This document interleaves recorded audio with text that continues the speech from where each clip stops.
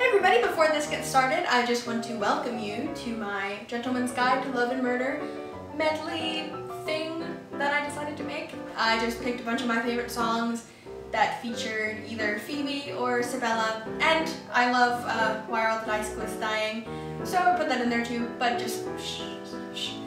But one thing, some of the songs you're gonna hear the original, like, kinda a little bit more clearly than I wanted you to, but that's because there isn't a lot of instrumentals for the songs because it's still kind of a new musical. So I had to make them myself, and they're not great because I can only do so much with Audacity.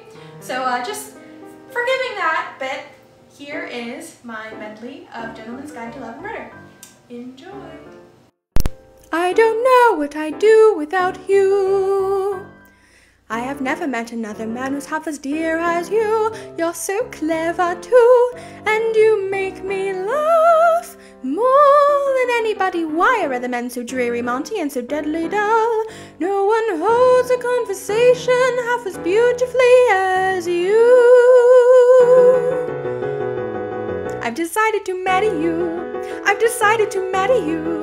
I've decided, though Henry's gone, that life goes on for me. I have thoroughly thought it through, and the man that I want is you, though it's true that quite a few would strongly disagree. Nonetheless, I will marry you.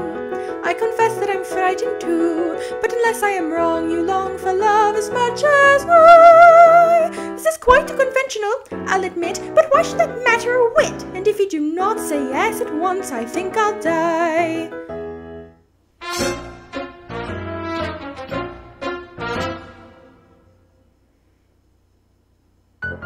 Why are all the dice quits dying? What grisly sort of plague is going round? It seems with every day a dice quid slips away, and here we are assembled, putting another one in the ground. It's frankly all been rather mystifying. I've never seen such recklessness before. It's unnerving, it's not that they're not undeserving. I never liked him much, I must confess. In fairness, you must admit, at least it's a shame about the priest. I can't imagine missing someone less, but really, look at me, so completely in disarray, barely able to face the day. Shall I say I'm indisposed? Look at me, I'm so terribly grey and grim, yet I'm cheered by the thought of him, rather more than I'd supposed.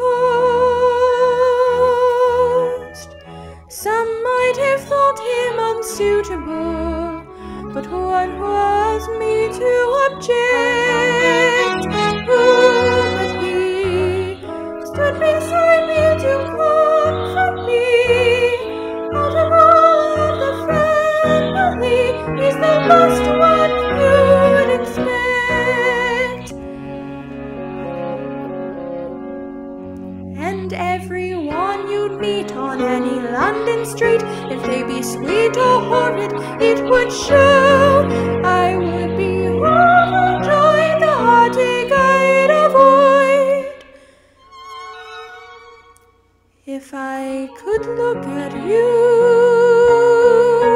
and know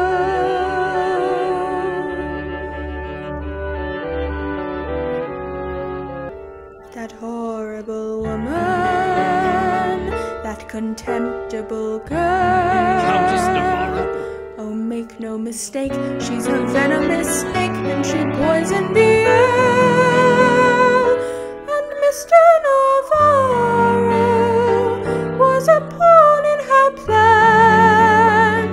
I have come here to save him, he's an innocent man. That horrible woman, Mrs. Holland? do not utter her name. You must tell the court how she poisoned the pot and diverted the blame. Go and bring her to justice, just as fast as you can. As I've told told you my husband is an innocent man. Thank you guys so much for watching. If you liked it, please leave a like and subscribe, and leave me a comment down below letting me know what you want to see next time. I'm working on some vlogs. I've recently went on a trip to Europe last year, and I'm going to start talking about some of my little stories from that, because a lot of weird and funny and cool stuff happened. So I'm going to be talking about that pretty soon, and some other vlogs, maybe some challenges. I really want to do the Bean Boozled with the, the gross jelly beans. I bought them once, almost used them, never did. Now they're old and gone. Thank you guys again so much for watching, and I will see you next time. Bye!